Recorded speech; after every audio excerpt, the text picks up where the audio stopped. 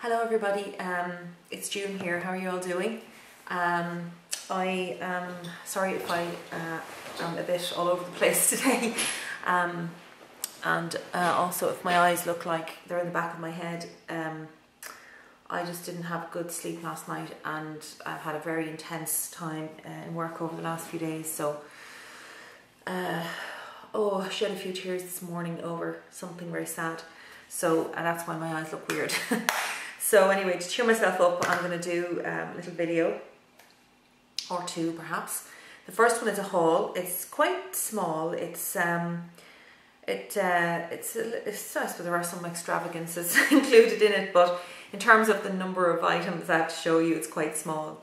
I was in Dublin the weekend before last with a friend of mine, and we just did the rounds of the kind of nice shops, and came away with a few goodies. So not necessarily things I needed or whatever, but just things that just caught me. So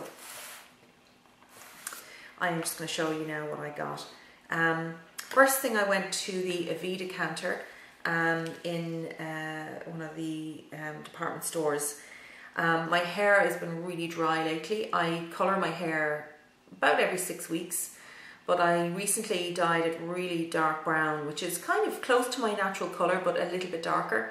And I'm just not sure that that dye was the kindest to my hair. And I do use the Moroccan oil, but I still find that the ends are getting very dry. So I went to the Avida counter because I use the Avida Scalp Solutions shampoo and conditioner, which keeps me free of dandruff. And the girl at the counter suggested I use this, which is the Avida Dry Remedy. Now it's got buriti oil in it, whatever that is, but it absolutely smells just gorgeous. It's just got a gorgeous smell.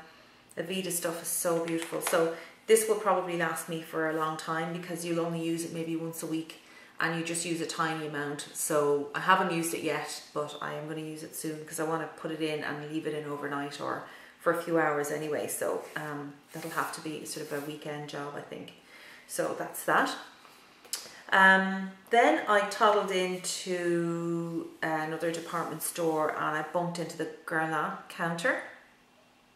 And I have been sort of circling around the Guerlain counter for a long time going, oh, you know, I just love the look of the cosmetics at this counter, but they are expensive, and I've been trying not to buy anything. But I'm afraid, I'm sorry, my resolve just melted. I went over and I started looking at the eyeshadow palettes, and I've seen these online before, and I thought, oh, they just look gorgeous. They look totally opulent and indulgent. And I went and looked at the colours, and I fell in love with one of the palettes, and I ended up buying it. Now, this was outrageously expensive. It was €75 or something like that. But what you get is this beautiful metallic palette. Now this is heavy, it's metal, so it's really heavy, and it's got this beautiful filigree pattern on it here.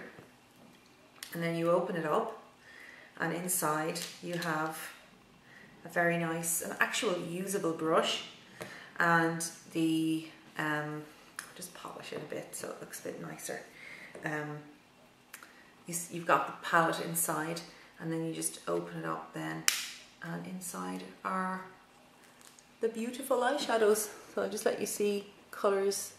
They are gorgeous, and they're so soft. They're pigmented.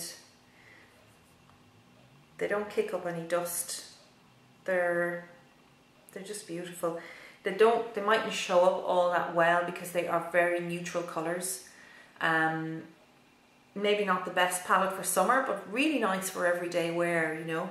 And then there's this really nice highlight colour here, soft kind of pink with a little bit of shimmer. And then there's this really intense, gorgeous black shadow as well to use as a liner. So it's quite a multi-use product. I like the fact that they are neutral colours. You know, you can sort of convince yourself that this is worth buying because you could use that every day if you wanted to. Not that I can, because I've so many other eyeshadows to use anyway. But sod it, you know, I said, look, I'm going to do this eventually. I might as well do it now. So that was my most extravagant purchase in a long time. So that was that. Then I went into another little shop where they sell Lime Crime lipsticks, and Lime Crime have now come out with some eye products. They have some loose eyeshadows in very bright colours, and they also have this here, which is the Lime Crime Candy Eyed Eyeshadow Helper, which is a primer. Now, I'd heard that this is very good. You get 7 grams, which will last a long time. And there it is there. So it's just a pigmented thing. Now, it's breaking away from the edges a little bit there, so I hope it's not drying out. I haven't touched it so far. I haven't used it, so I don't know how good it is, but I have heard very good reviews on this primer, so I decided I would pick that up. Then I went into MAC, of course. I could not pass the MAC shop, because I had to buy a new Mineralized Skin Finish Natural anyway. So this is in medium. Mine is almost gone, so I picked up a new one of those. And I also picked up 2 more eyeshadows from the permanent line, which I'm trying to collect those in their entirety at the moment. So I bought this one, which is Bronze. And Bronze is just, let's see if I have any more swatch fingers left. Bronze is just a lovely semi kind of shimmery bronze. It's not totally, it's got a really nice texture. It's like a satin, or it doesn't say what the finish is on this, but I really like it. It's just it's got a nice pigment in it, but it's subtle, you know. I like that. And also Blanc Type, which is a matte squared as far as I'm aware, and it's just a really gorgeous kind of pinky cream color. So that's that. So that's what I bought in MAC. I also bought my friend a technical liner in grey. What's the shade? Can't remember. Anyway, I gave it away to her. Then I went into yet another shop and I got a couple of nail polishes. These were in Boots Pharmacy, actually, in Dublin. So I got 2 Model's Own colours. This one is Stark Naked. This is a limited edition Model's Own Pro, and it's a sort of nude with a little bit of kind of gold shimmer. I don't know if you can see the shimmer, but it's gorgeous. That's a lovely colour.